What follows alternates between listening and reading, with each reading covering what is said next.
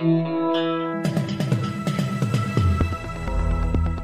listening to the Betoota Advocate's weekly news wrap on Desert Rock FM 96.5. G'day, thanks for tuning into the weekly Betoota News Bulletin, coming to you live from Koala Mattress Studios. My name's Bruce Hitchcock, and joining me today to wrap up all the biggest stories from the week that was is Wendell Hussey. Hello. Great to be back in the Desert Rock FM studios for another week. All right, well, let's kick things off, shall we? We broke a story down south recently in Australia's most European city, Melbourne. Yes, that's right, Bruce. We exclusively interviewed a Melbourne couple expecting a little bundle of joy in a few months who explained that they would be waiting until their child's 10th birthday for the gender reveal party. The Brunswick yuppies took the stance this week, explaining that they would be throwing the gender reveal party for their new human whenever said human felt ready to label themselves. This comes after gender reveal parties, which are a celebration where either the guests, the expecting parents, or both find out the sex of the baby, have risen to prominence in recent times.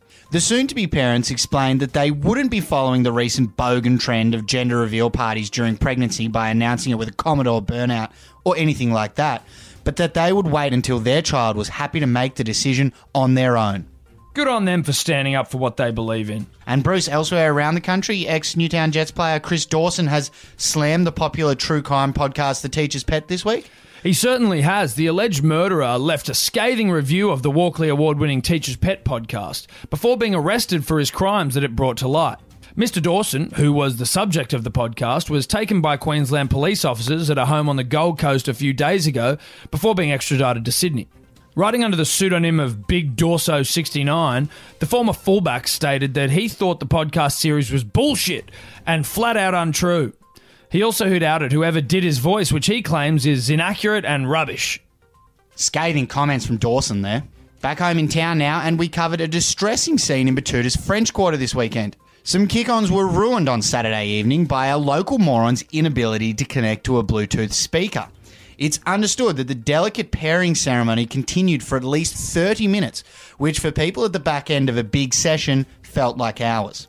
Our reporters were told that the young man trying to pair with a Bluetooth speaker pleaded with his guests to stay until he sorted it out, but that his pleas fell on deaf ears as one by one his mates began ordering Ubers to get the hell out of what was now the scattest place in Betoota. What an unfortunate series of events. Elsewhere around town now, and we sat down with a local truck driver for a chat regarding his growing excitement about the festive season.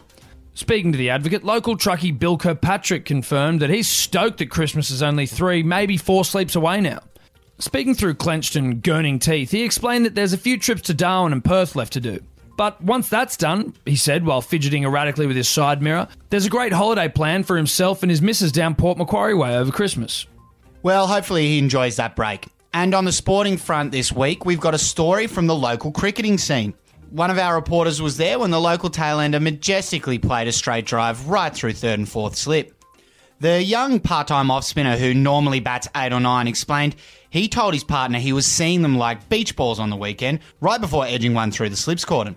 The man was then clean bowled 2 balls later by what he described as an unplayable delivery. Well, there's always next week. And the same goes for the Bulletin, because that's a wrap for today. Thanks for tuning in. Don't forget to subscribe to the podcast in order to keep up to date on what's been happening around town, around the country, and around the world. Until next week, I'm Bruce Hitchcock. And I'm Wendell Hussey.